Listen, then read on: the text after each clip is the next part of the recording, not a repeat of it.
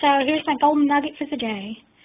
These are called trash can rubber bands, and they just keep your trash bag from falling inside. Well, I really like these, and I ordered these from the Container Store. However, they're a bit pricey for the amount that I need and the amount that I go through the year. And also, the rubber, it kind of disintegrates after a while. So what I decided to do was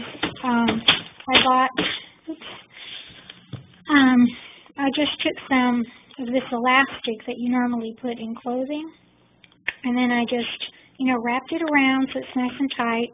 And I made my marking, and I just sewed little ends together. This is just a piece of scrap, so it doesn't look very nice. But, you put it on your trash can.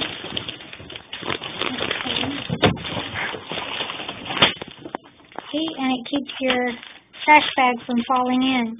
And because you make it yourself according to whatever size your trash can is, it doesn't really matter what size trash can you're using. And I really like to make little ones for those shopping bags that you put inside little tiny waste baskets in the bathroom or in a room or what have you. So that's my handy tip for the day. Hope you like it.